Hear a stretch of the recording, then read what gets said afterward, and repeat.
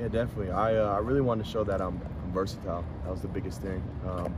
I did some routes out of the slot, a couple things out the backfield, but I just wanted to show them I'm comfortable with catching the ball, and I don't have a problem with it. And then as far as the running back drills too, with KB, you know, I really wanted to show that I could pass block and put a little aggression out there. So.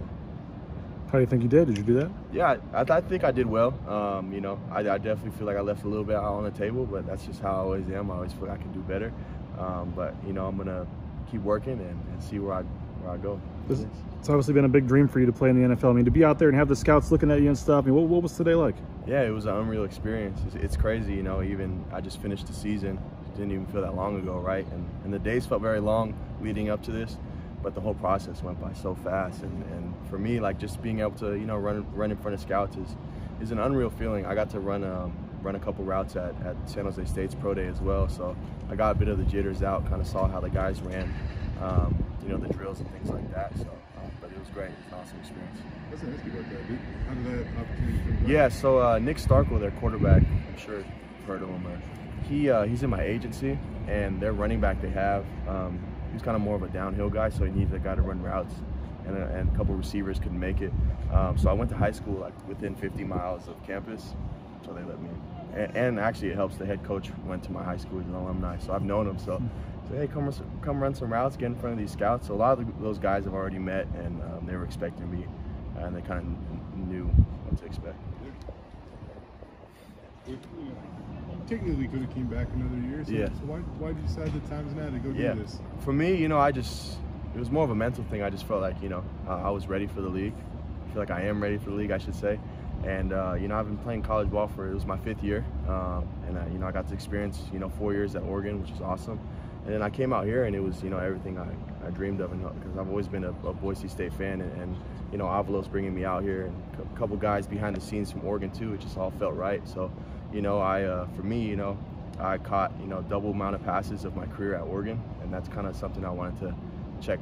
If it's a box, I wanted to check it off. So for me, I just felt like I was mentally ready. I got a lot of experience, played with a lot of greats, played with Khalil, a bunch of guys, you know, Justin Herbert, Troy Dye, all those guys, and, you know, just practicing with every day, just kind of comparing myself to them. I felt like I was ready. You said you wanted to prove your versatility there, show your versatility today. We kind of know at Oregon you were a little one-dimensional. Yeah. So the fact that how much did Boise State help put you in a better position for something like that? Yeah, honestly, a ton. You know, I was able to block in the open field, if that makes sense, you know, outside of the 20-yard line, to get some runs, you know, outside of the red zone. And for me, I caught a lot of long passes out of the backfield, and, you know, was able to showcase that. But, you know, I think I was able to do that, and that's kind of a big step why I was able to take this next step to the league. You mentioned Khalil. What about his game best translates to the next level?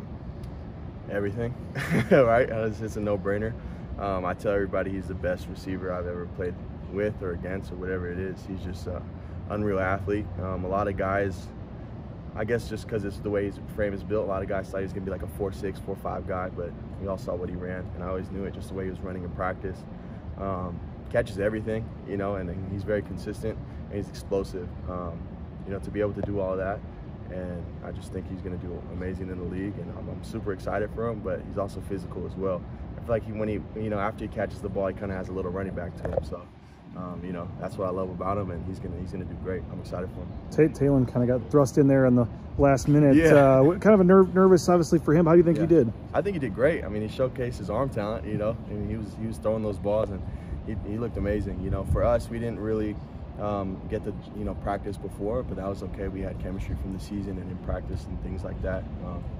Back in, you know, last fall, but I think he did amazing, right? And I mean, obviously he's young, he has little tune-ups and things like that, but when it's his time, I think, you know, this whole place is going to be crowded and rocking with scouts, because that arm talent, you can't really coach that arm strength.